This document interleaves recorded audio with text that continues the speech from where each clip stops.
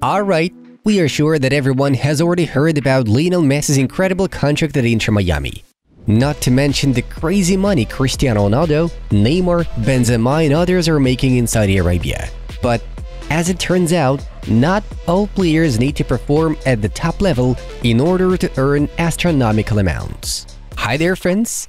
Today we are about to tell you why Messi is not the wealthiest player at Inter Miami. Surprised? We were totally shocked to discover it too, but it's true.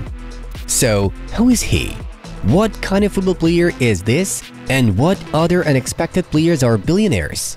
Let us show you in this video. Let's get going!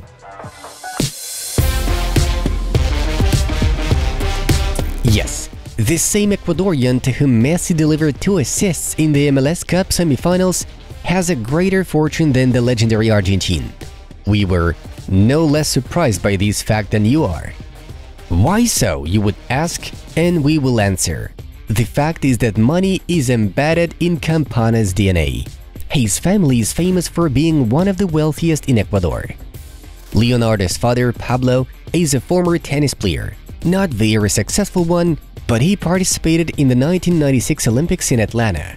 Pablo Campana has never climbed higher than 165th place in the ATP World Rankings. However, as it turned out, professional sports is not his strongest skill. Soon after his retirement from professional sports, the father of the Inter striker became the Minister of Foreign Trade and Investment of Ecuador, who is now running a development company. Leonardo Campana began his career at the Ecuadorian club Barcelona Guayaquil, with his grandfather Isidro being its president for 15 years.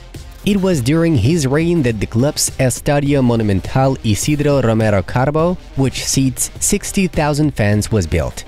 Later on, the stadium was named after his grandfather. This is not just an ordinary stadium for Ecuador. At some point, the arena hosted 3 Copa Libertadores finals, as well as the 1993 Copa America final and the 1995 U17 World Cup final. But it doesn't end there. Campana has 2 uncles who also know ins and outs of money-making. Daniel Noboa has built a successful political career and is participating in the presidential race this year. He is considered one of the main contenders for victory. As for his other uncle, Álvaro Campana, he is one of the biggest business tycoons in all of Latin America. Campana's grandmother, Isabel Noboa, is successfully engaged in real estate business, tourism, agriculture, industry and commerce. She is one of the most successful women in South America. The total wealth of Leonardo Campana is estimated at $1.08 billion, which is significantly more than that of Messi, who is about $540 million, and Ronaldo with his $500 million. With all that in mind, some may even find it surprising that Leonardo decided to build a football career. The passion for the game was instilled by his grandfather, and Leonardo does a good job at playing it. In addition to playing alongside Leo Messi himself, Campana has 13 caps for Ecuador and was on contract at Wolverhampton before joining the Herons. In Europe, he also played for Portuguese Famalicão, 2 goals in 9 appearances, and Swiss Grasshopper, 3 goals in 14 appearances. He is doing much better with Inter Miami though, 11 goals in 22 MLS fixtures last season, and already 7 goals and 4 assists in 29 appearances in all competitions this season. Well, Leonardo Campana's story is quite amazing, isn't it?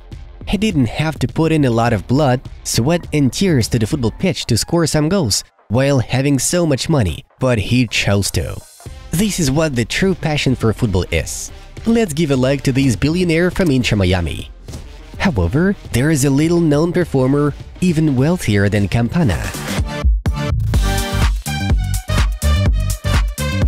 We are talking about Faik Balkia, otherwise known as the richest football player on the planet. But it's unlikely that we will ever see him at any elite-level league, since he plays for the incredibly modest national team of Brunei, which takes 190th place in the FIFA rating. Balkia's fortune is estimated at a whopping $20 billion. The matter is that Faik is the nephew of one of the richest people on this planet, the Sultan of Brunei, Hassan al-Bolkiah. Despite all the money, playing football has always been Bolkiah's dream. He was born in Los Angeles, and in 2014 he joined Chelsea's academy. From there, he ended up at Leicester, where he performed for the club's youth and second teams for several years. Bolkiah even has 1 assist in 5 UEFA Youth League ties. It was the season after Leicester City's legendary Premier League triumph, which gave the youth team the opportunity to play in such a tournament. After parting ways with Leicester City, Bolkiah didn't have a very noticeable spell at Portuguese Maritime, only 45 minutes for their second team. Then he found himself in Thailand, where he still plays for the local Ratchaburi. In his national team, Faik is of course the captain, since no Brunei footballer throughout its entire history has studied to play the #1 game in England. However, he made only 6 appearances and scored 1 goal for his native country. Besides football, Faik works as a photo model and has 243,000 followers on Instagram, which makes him one of the biggest influencers in the country. You know, it's actually impressive that with a fortune of 20 billion euros, Faik still continues to develop and earn money in various fields. It's hard to believe, but for a while after Messi's departure, the richest Barca player was no other than Martin Braithwaite. Yes, that Danish forward from various memes who joined Blaugrana from Leganes. His story is very different from Campana and Bolkiah, mostly because the Denmark striker earned his fortune almost single-handedly. The 31-year-old performer owns a real estate empire in the United States, the value of which is estimated at $250 million. The Espanyol forward invested around £617,000 in the business with his uncle Philip Michael back in 2017. Compared to 6 years ago, his company has already grown 25 times. Martin and his uncle own 1,500 apartments in the United States. In total, Nice Companies owns approximately 500 more properties in Philadelphia and New Jersey that are still under construction. Therefore, Braithwaite's business is not standing still. Here's what the footballer's uncle said about their joint business. "It started with our family having been in real estate business for a long time. Here you will find that one of the ways you can build a fortune and secure your fortune financially is by investing in real estate. And that's what I've been doing with my dad and Martin since I came over here. Martin's role is very much about how we do in terms of strategy and vision in the long run. He's involved, but not so involved that it distracts him from football." It's great that even during his career, Martin was open to talk about what he will do in the future. Unfortunately, most players have no idea what to do next in life as soon as they stop playing. Not all of them become coaches or join the club structure. All in all, Braithwaite's example should be useful for many footballers who don't know how to properly invest the earned money.